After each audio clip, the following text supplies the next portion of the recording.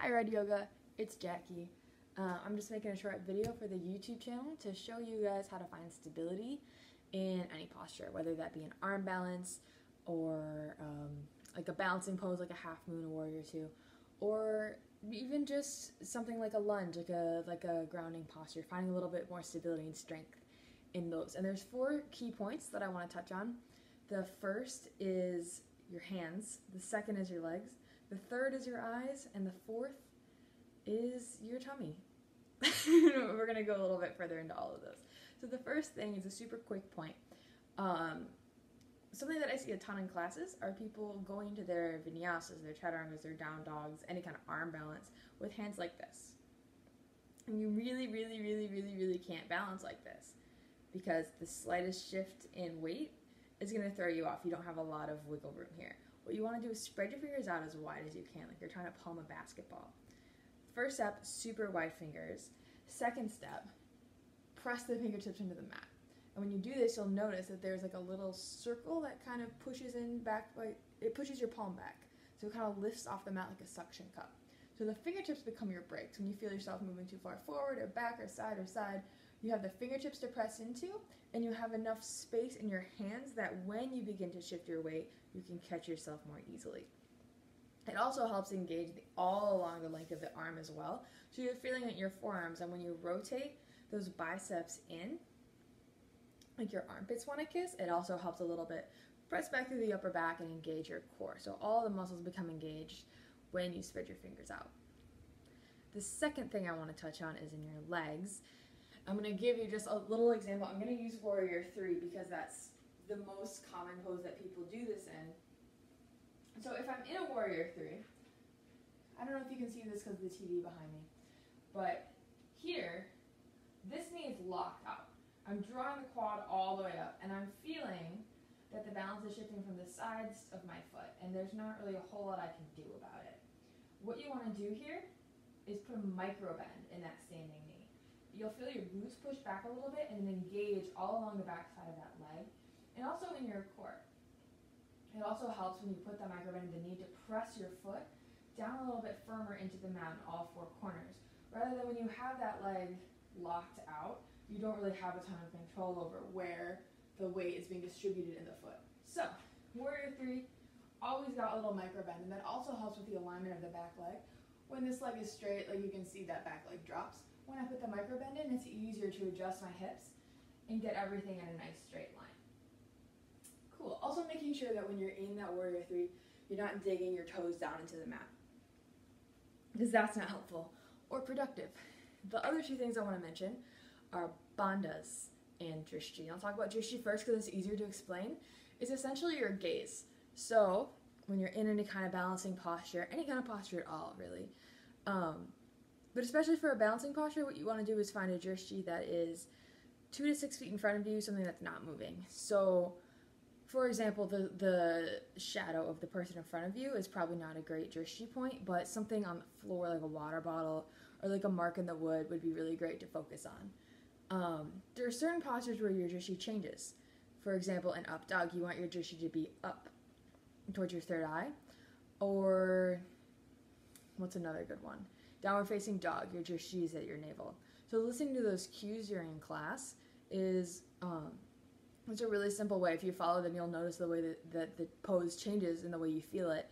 But a good default is if you feel like you need a little bit more stability, find that drishti on the floor in front of you and focus on something that's not moving.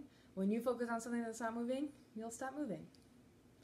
And the last thing is bandhas, which are a little more complicated to explain. You've definitely heard about them in class. There's 3 of them, and I want to focus on 2.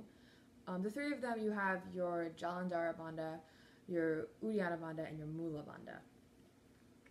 So Uddiyana bandha is right behind your belly button, more or less. So what you want to do to engage it, there's a lot of really technical ways to do it.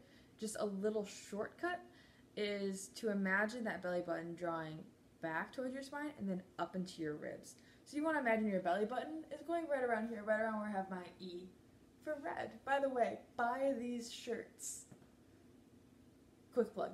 Anyway, so your belly button is going back, almost behind your heart, So you're drawing it up and back at the same time, at a diagonal. And you'll notice it's different than bracing your stomach like you're going to get punched. And it's different than just sucking your stomach in like, I don't know, like you want to become a piece of paper. You're drawing it up and in at the same time. And you're feeling all those muscles like below the belly button are engaging. And then the last one is your Mula Bandha, which is where things get a little bit dirty because it's right here at the base of your pelvis. And there's cues that are different for boys and for girls because boys and girls are anatomically different down there. So for girls, what you want to imagine is like you're sucking something up into your vagina through a straw. And for guys, it's like you're trying to suck your balls back into your body, to put it bluntly. Now that we have those things out of the way, Mula Bandha is really hard to keep engaged the whole time because we're not super accustomed to locking up that part of our body all the time. But when you learn to kind of keep it consistently engaged throughout class, you'll notice that the stability in your postures is going to change. And when you engage Mula Bandha and Uddiyana Bandha at the same time, it's kind of like this perfect storm of core stability and strength that keeps you engaged in any posture. So the ideal is to keep all three bandhas engaged. I didn't explain what a bandha actually is. They're energy locks. So when you lock your Mula Bandha, you're keeping all the energy flowing from here up.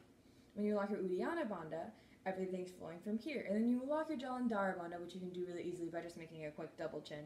All the energy kind of starts swirling around in here. If you don't buy a ton into the energy type stuff, think of it more as muscle engagement strategies. Otherwise, you can think about it as concentrating the way energy flows throughout your body. At the same time, it keeps you a little bit more stable in any posture. So, just to recap what we learned today, kids, 4 really key ways to keep stability in your postures. The first one is your hands, always like starfish. Never like this. I don't even know what animal does this. Maybe like a deer. Okay? Always a starfish. The second one is your knees. Micro bending, always. Never lock out the knees. It's a little bit harder for your hips. You don't have as much control of the weight distribution in your feet.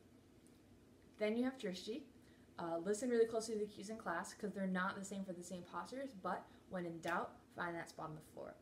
And finally, and most importantly, bandhas. For any posture, any time, any class, find that Mula Bandha, that Uddiyana Bandha, and just work to try to keep them engaged. Think about it throughout class as you're breathing and moving. Give yourself ways to remind yourself to keep those things engaged and notice how your practice really changes when you got those bandhas on your side. That's all I have for you guys today. Thank you so much for watching and tuning into the Red YouTube channel and supporting us through this lovely time of being in our houses. Tune into our online yoga classes. They're every weekday at 6 p.m. and every weekend at 10 a.m. And I hope to see you guys soon. Namaste.